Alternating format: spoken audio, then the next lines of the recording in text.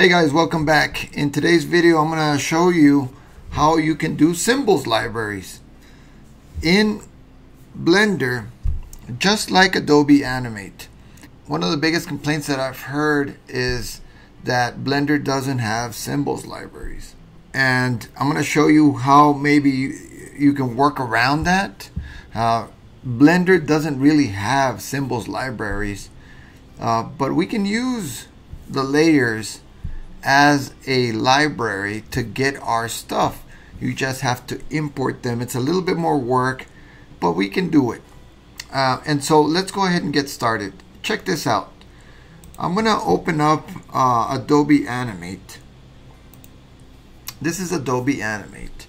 One of the biggest differences between Adobe Animate and Blender is the symbols libraries, and people love the symbols libraries because they can create different arm positions, mouth positions, eyes, and then save them in the symbols libraries and then have them there to use.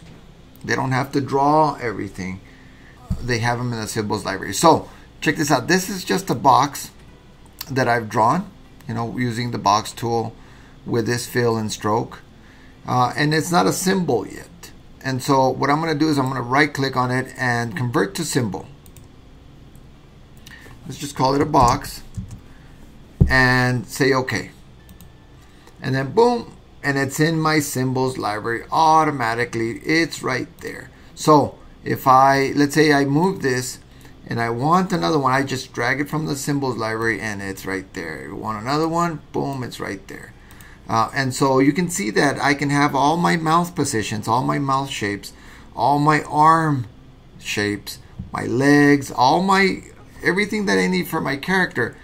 And as I animate, I just bring those in. I don't have to draw them. I draw them once, create a library for that character, and then I just, load that library, boom, boom, boom, boom, boom, get it animated. And so Blender doesn't have libraries, and I've heard a rumor that in Blender 3.0 they did come out with a pose library, and I'm not sure how it works. As far as I know, Blender doesn't have a symbols library, but it works exactly the same. So I'm going to show you how to get it done. I'm going to show you how I did it first and then show you how to get it done. So check this out. I've hidden my libraries here and I've got them stashed in a layer. So the mouth, here's the mouth, and this is the mouth shapes. Let's go to the layers, and you notice that I've got my layer 1 hidden, and that's my symbols. Those are my symbols for the mouth. And then this arm, the only thing I animated was this arm. So as I selected, I've got my symbols in this layer. So if I need another arm position, I can just grab my symbol and drag it to where I need it, and bam, there it is. So I'm going to show you how I got this done. And then I've animated it. I just hit play. I've animated the mouth, like he's talking. And I animated the arm using the symbols. I just go from this to this to this. Not a big deal. I've got them drawn right here. I've got them in a library, quote unquote, in a layer that I could just turn off when I get ready to render.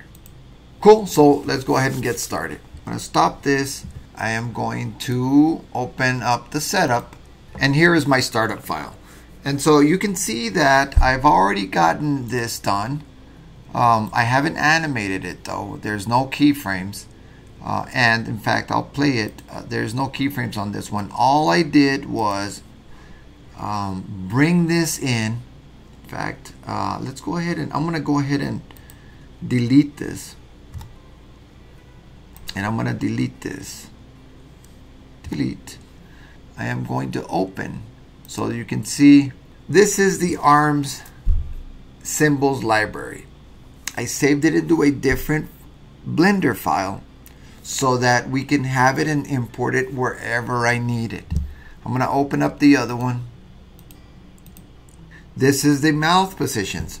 I've saved it into a different Blender file we're going to use this as our library, our symbols library. Let's go ahead and open the file, the setup file. Here's the setup file. I'm going to delete the mouth positions, the mouth shapes. Delete, and I'm going to bring it in just so you could see how to bring it in. So we saved the mouth positions in a separate Blender file. So let's go ahead and hit append, go to the libraries folder, and then go ahead and append the mouth shapes. This is the Blender file, mouth shapes. Double click on it, go to object, and here are the mouth shapes. And then here they are. Just going to move them up and then have them here close to the head. That's how you append or bring in a library. So I've got my library right here of mouth shapes. All I need to do is start animating. This is the mouth shapes. Here it is. And the layers, I only have one layer, so I'm going to create a new layer. And I'll call this mouth. And this is my library. I can call it library. And so if I go to edit mode on this mouth shape object, go to edit mode. I'm on frame 1. And I can select this one, copy it, and then paste it into the mouth layer. Paste, and then bring it over to where the mouth goes, and there's my first layer. Now it looks weird, it looks gray, and I'm not exactly sure why that is. If you go to the object mode, it looks fine. So I'm going to go to edit mode. Again, here's my library of mouth shapes. All I have to do is select it, go to edit mode, and I am going to go 2 more frames to frame 3, and I'm going to change it to this mouth. I'm going to copy and paste right into that layer and then move it right into place. We've done this before in the presentation video, the presentation animation video, and there it is, 2 mouth shapes. I'm going to do another one. 5, let's say it goes to this one. I don't have an audio, I don't have any voiceover, but all you have to do is go to the keyframe, select it from your library, copy and paste, and then move it over to its place. Let's do another one. Back to 7. Let's hit this O, copy and paste, and then put the O right there. And then back to the smile. Oops, this should have been on frame 7. And let's go to 9. Let's go back to the smile, copy and then paste, and then bring it back into here. And that's it. That's all you have to do. I've got 10 frames, and there it is.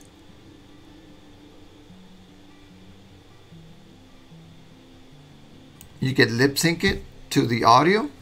I'm going to turn off the library, go back to edit mode, go back to object mode, and I'm going to turn off the onion skinning just so you don't see it here. But there it is, guys. If I hit play, let me end this at frame 20 and then hit play. Boom, there it is. You can sync it to the audio. I did exactly the same to the arm. The arm is here. The arm is here.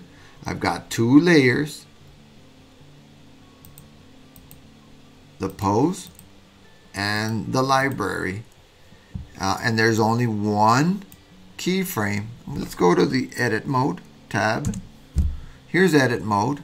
If I wanted to change it at frame, let's say at frame 7, all I have to do is select this symbol, this arm, all of its components, hit copy and paste into this layer, paste, oops, copy and paste. You'll see this one turn green because I have onion skinning turn on. And then just move it right into place. And you can see that hand go up. Just like that. I think I did another one where I did this one. And it's exactly the same. I'm at the frame that I wanted. I am going to copy and paste. You can see this one turned to green because that's the previous frame. And then I could place it right where I need it.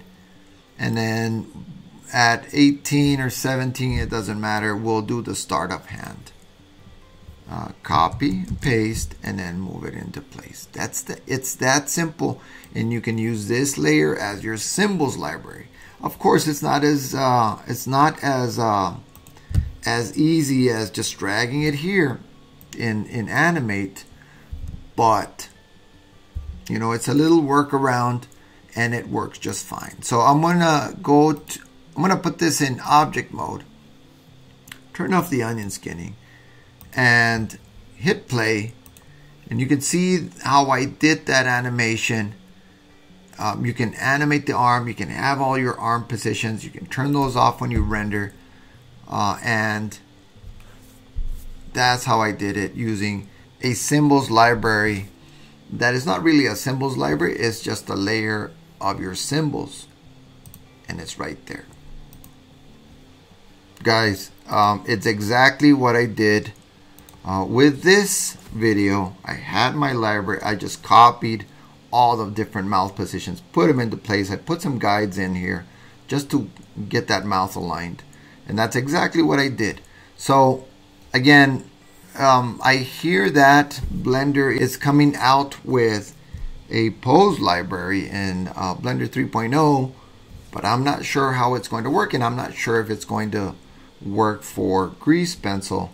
In the meantime, we can use this as a library. I'm going to turn on these my symbols library here in Blender, guys. I hope that this video was helpful to you.